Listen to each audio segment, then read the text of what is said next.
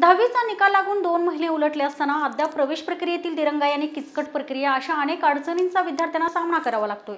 त्यामुळे विद्यार्थ्यांमध्ये भीतीचं वातावरण निर्माण झाले। याचाच निषेधार्थ भीम छावा संघटनेकडून शिक्षण उपसंचालक कार्यालयासमोर आंदोलन करण्यात आले। 11वीचा निकाल लागून 2 महिने पूर्ण होऊनही अनेक विद्यार्थी प्रवेशापासून वंचित आहेत। तसेच गुंतागुंतीची प्रवेश प्रक्रियेमुळे विद्यार्थी चिंताग्रस्त झालेत।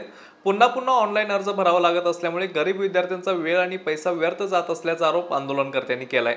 15 दिवसाच्या आत प्रवेश प्रक्रिया पूर्ण करावी, आरक्षणानुसार प्रवेश देण्यात यावेत, माहिती केंद्र उभारून विद्यार्थ्यांना प्रवेशासंदर्भात माहिती देण्यात यावी अशी मागणी यावेळी भीम छावा संघटनेकडून करण्यात आली आहे। ज्या वंचित राहिलेल्या विद्यार्थ्यांसाठी बोंबाबोंब आंदोलन घेत आहोत। आज 2 महिने पूर्ण होत आहे 11वीचा निकाल लागून, 10वीचा निकाल लागून अद्यापही कमीत कमी 20,000 विद्यार्थ्यांना या ठिकाणी प्रवेश मिळाला नाही। प्रत्येक वेळी फॉर्म भरला जातो आणि प्रत्येक वेळी गरीब हा विद्यार्थी असतो। प्रत्येक वेळी फॉर्म भरण्यासाठी वेळ व पैसा त्यांच्याकडे उपलब्ध नसतो आणि इथं आल्यानंतर विद्यार्थ्यांची मानसिकता अत्यंत खालवलेली, गोंधळलेली परिस्थिती आहे।